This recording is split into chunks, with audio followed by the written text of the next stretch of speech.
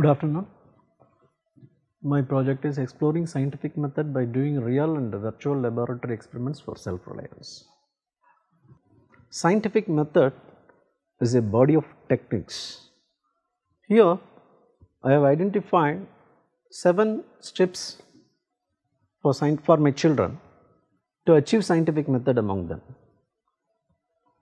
Identification of problem, question, raising question, observation, hypothesis, experimentation, collection of data and analysis, conclusion, communicate the result. A child needs to observe the world to come up with an answer for their question, for his question. This is my innovative practice of toning up observation skill among my students. I grew paramecium in my laboratory and show this paramecium to my students through compound microscope, and the image viewed by the student is too tiny, and when the same paramecium image is made to available on wide screen from downloading the Google images, the students tries to correlate a tiny image with an enlarged image. So it is one way of promoting their observation skill. Here first I want to make one point clear: real laboratory will not be replaced by virtual laboratory, but real laboratory in addition with virtual laboratory promotes the observation skill, hypothesis and all the steps of scientific method in a short interval of period of time with the less burden work of a teacher. Here I am going to show one instance, one experiment, the real experiment and the virtual experiment. This is the URL for the virtual experiment for verification of Ohm's law.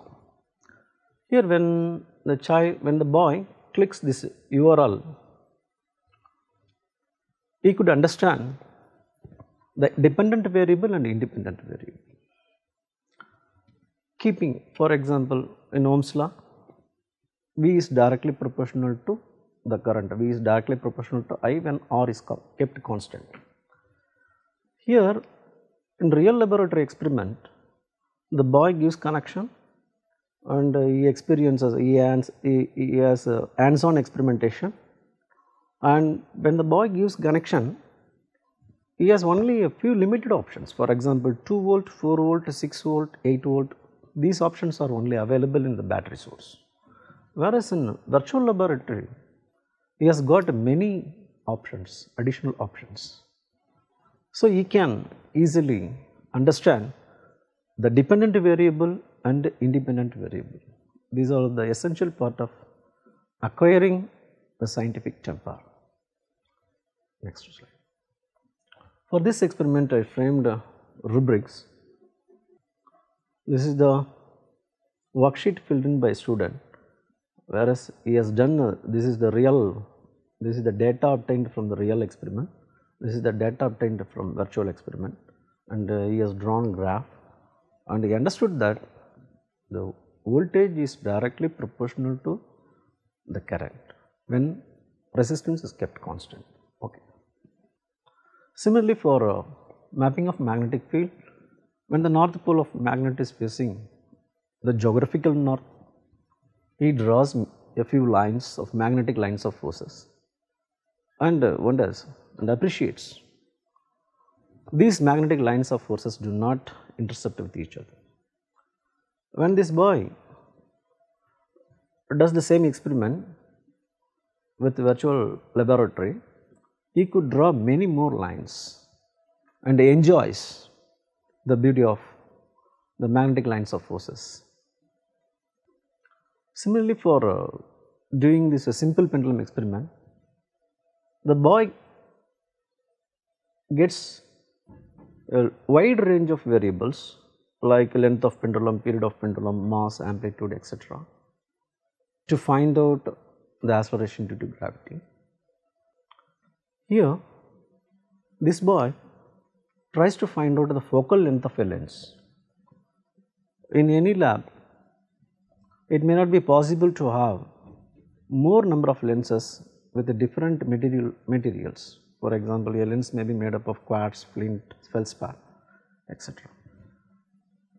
In elementary school or in secondary school, only one type of lens is available. Whereas here the boy tries to find out the focal length of the lens and he explores the dependency of the amount of refraction on the color and on the curvature and on the material of the lens. It is very much possible and also it is easy to explore all these parameters with the help of virtual experiment. Excuse me. Here the boy can try for different material of the lens by changing the refractive index and suppose if he changes the refractive index, what happens to the converging effect of this convex lens? He can explore. Similarly, regarding the color, that is the wavelength, he can change the wavelength and observe the kind of convergence. So, he can change the first surface of the lens, second surface of the lens, etc. Similarly, for a single ray or multiple ray, he can observe. When both the real lab experiment and the virtual lab experiments are clubbed together, the child enjoys the wide range of options available in virtual laboratory experiments. So, for example, also it helps the teacher, the virtual laboratory helps the teacher. When we teach the screw gauge, there are 100 divisions in the 8 scale. It is very difficult to distinguish the coincidence with the pitch scale. Whereas if I show it on big screen, it is easy to explain as well as to understand. So, for this purpose I make use of this is an online experiment. All these virtual laboratory experiments which I show it to you here are open sources, free and open sources. So, regarding, I made a simple attempt to teach the scientific method for my students under the topic evolution of atom model. Actually, John Dalton proposed the model of atom 200 years before. Then J.J. Thomson, Schrodinger. So, at every stage the student usually think that sir, it is boring, it is outdated, why do you include this one in our syllabus? This is the usually students use these kind of questions. But if a teacher is committed to explain the evolution of scientific method at every stage, then it will be quite interesting for the students and also they could grasp the scientific method. Till the year 2013, right from Johnson atom model to till standard atom model,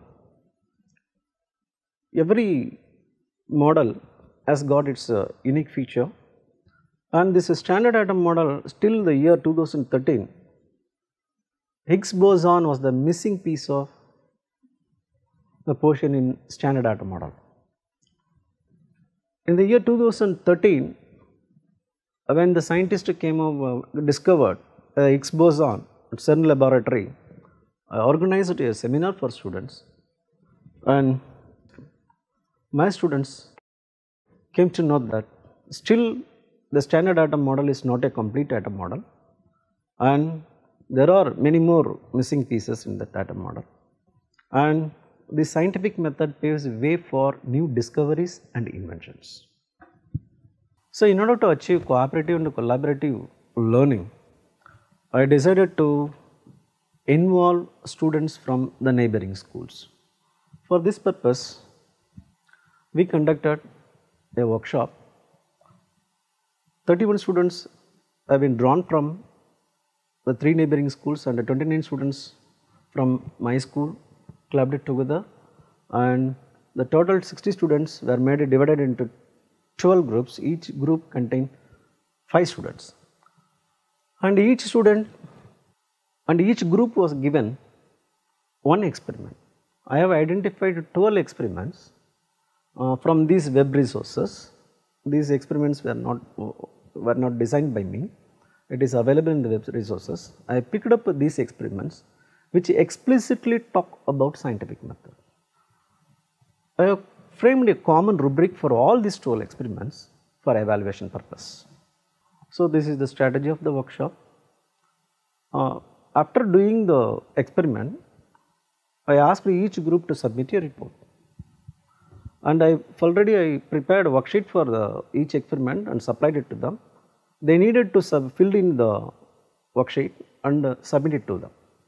So, this is the worksheet for apple oxidation experiment, ice cube melting experiment, refraction of light, impact of oil on birds. After doing this experiment, I conducted a post-test about scientific method how far they have acquired. Here, by doing these kind of experiments, the students came out with a wonderful hypothesis, designed an experiment and found out the result. All these results were recorded in their worksheets. I evaluated the paper, but in the post-test, I asked only about the scientific method questions. These are the marks secured by my students.